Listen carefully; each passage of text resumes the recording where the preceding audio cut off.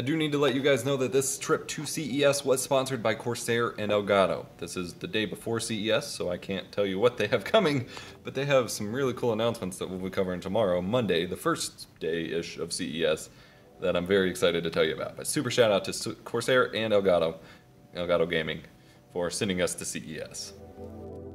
So this is day one of my CES travel vlogs. Don't know how much I'll be able to keep up with these, but I wanted to share some stuff. I had a little bit of time to edit and share my experiences, because I had to travel from Indiana all the way over to Las Vegas, Nevada, which when you count layovers and stuff was about 8 or 9 hours of travel. I had to get up at 6 a.m. I don't do well with flights, and I flew United this time for my flight out there. The flights were insanely cramped. I have never experienced so much leg and hip pain on a flight before.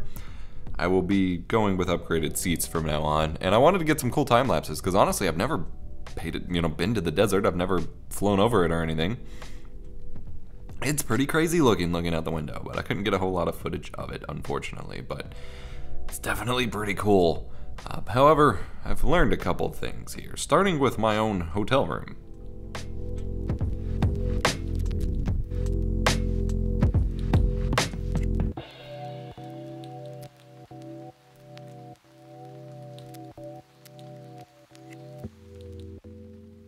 It was the moment that I walked through this door that I realized I made a grave mistake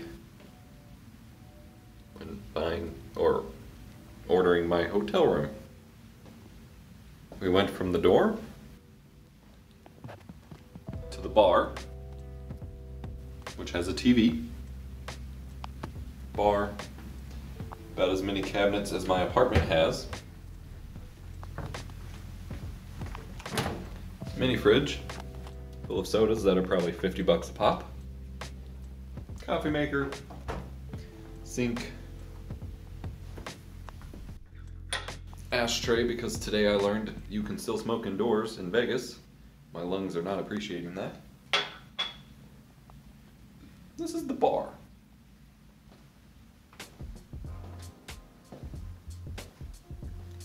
And now we have the common room. 2 couches. Not 1, 2. These couches look like something my great-grandmother would have had. They're not doing so hot. You know, classic retro vibe. We have a living room with 2 couches. TV number 2. Keep track with me, okay? That's 2 TVs so far. So 2 couches, 2 TVs, a bar. And then we have the dining room. It's a giant freaking dining table. Okay. Then we go into the next room in my hotel room. I don't have the lights on. There we go. King size bed, as I wanted.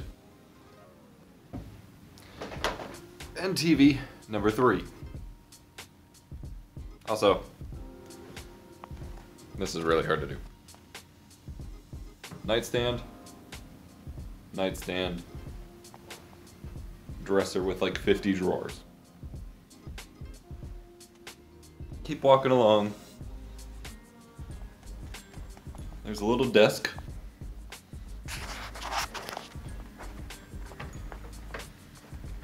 Pretty beefy closet, standard stuff.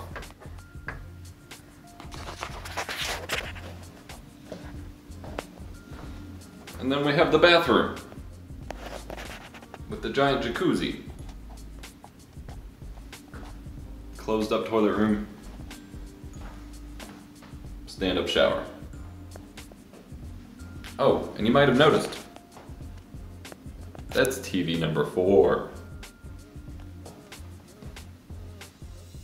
So I was wondering why my hotel was so expensive, because prices did skyrocket after Christmas, and I didn't get paid until right before Christmas, so I couldn't order yet. But I ordered what was the default, what seemed to be just a cheapo room. We're not even staying on the strip. Hotel room here at this casino hotel thing for CES. With a king-size bed. Didn't think anything of it. I am on the top floor of this building. And I have all of this. The amount of cabinet space in the kitchenette and the dresser space and all of that doesn't even make sense given that this is at most a 2-person room. They clearly know you're gonna have parties or stay here for like a week. I don't know.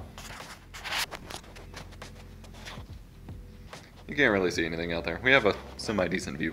It was also requested that I do a what's in my bag video for CES, at least for float plane people as you're seeing here. And honestly, when I got to the hotel, I was with people and I needed to go ahead and unload stuff. So you're not getting much of this, but I wanted to show you what I brought and the flaws in my plan so far already. So my only laptop capable of video editing is my EVGA SC15 gaming laptop, which is 17 inches, weighs like at least 5 pounds, and barely fits in the biggest backpack I had, and that's not even the one I wanted to bring. So I brought that and its power brick so I could edit. Some decent headphones for editing, of course, 58X, just got those in. I brought USB-C SSD for putting footage on because there's not going to be a ton of storage in here, and this will edit faster than the spinning hard drive in there. And then for camera gear, we have here the Sony a7S II. I just picked this up for another project, and it just happened to be good timing that I brought it here. It has a small rig cage with a top handle. That is a kit 28 to 70 millimeter f3.5 to 5.6 or something lens, which is still going to do pretty good. It's still plenty sharp, and the low light performance on this camera is actually pretty good. And currently hooked up to it, I have the AverMedia live stream mic, ironically enough. It's a tiny shotgun mic, but it actually sounds stupidly good when you're up close on it. So I have that for just shooting stuff for me, but this camera does not have a flip out screen, and I don't even have a tripod with me. So shooting videos of myself is about to get real weird. I also brought my GoPro Hero 6. I believe that's what this is. Now I brought this for a few different things. B-cam. I got a suction cup so I could get some time lapses of the airplane, except it keeps falling off. Just keeps falling out the window, so that was useless. And I also have this really cool backpack strap so I can get just walking around footage, hands-free, without needing a whole lot of work. So I have 2 cameras, minimal production value. And then for another set of audio, I have the Rode Link wireless lav kit with a Sennheiser mic hooked up to it. The other one's in here that I was planning on using, but I wasn't sure how well the wireless will work on the show floor. And then I brought my Kingston. This has been with me for ages, card reader for SD, micro SD, CF if I need it, but mainly SD and micro. I brought those Xiaomi wireless earbuds that I've yet to actually use, other than testing, but I brought them with me in case I need audio from my phone. Nintendo Switch with 9 games, plus all the download games. So I have Pokemon Shield in the Switch right now, and then I brought Celeste, River City Girls, Time Spinner, Travis Strikes Again, No More Heroes, Pokemon Tournament, Axiom Verge, Dead Cells, and Dimension Drive. I've barely played any of my Switch games, and it's so addictive to collect for that I really should be playing more. So Hotel Time is hopefully going to be Switch time. Brought lots of cables and accessories. I brought SD cards.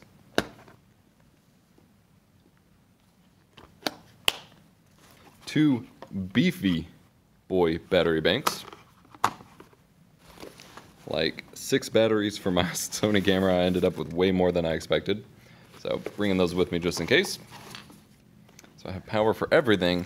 And then I actually do have a backup audio solution in my suitcase that I haven't unpacked yet. So I guess I'll go ahead and get that out. Also, I needed a small notebook.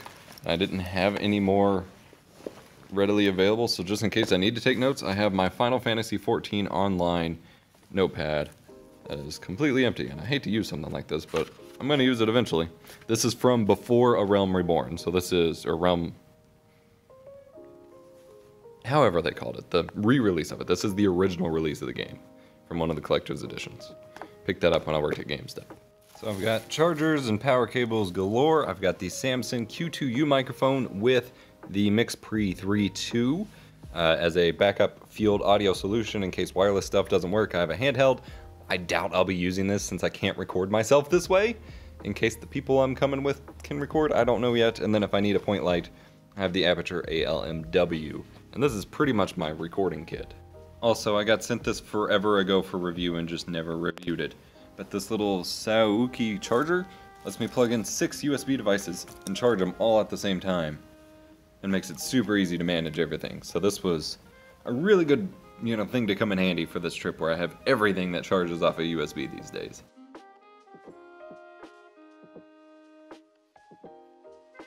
Now it's kind of funny walking through the actual casino because it's like a giant arcade, except all the games are boring and full of loot boxes. Terrible gameplay. Cool graphics, lots of cool tech on display, but, not real video games. And that's unfortunate. But that's fine. Now, I do wish I would have brought some sort of selfie stick like I was supposed to bring the Switch Pod. I have that. Caleb Woljek put that out. Great little selfie tripod thing. I was supposed to bring that. I didn't. Didn't bring any sort of tripod or monopod, so everything's going to be handheld, and that's going to suck. So I regret that deeply. Otherwise, things are going pretty good so far, so I'm excited. The actual show stuff, well, my meetings start tomorrow, and the coverage that I will be doing formally starts tomorrow, so we'll see. In the meantime, I'm going to take a Witcher-style bath in the giant jacuzzi and try to get rid of these muscle cramps. And yeah, I'm just super stoked to see what is in store this year. This is my first CES. It's all very overwhelming, and I haven't even gotten to the actual show stuff yet, but I already got my media badge, ready to rock. I'm excited. So, hope to see you in day 2 where we have actual coverage. I just wanted to put this together. It had been requested, so look forward to some recap videos at least. I'm aiming for 1 video a day. If I can get more, cool, but I'm not going to push it.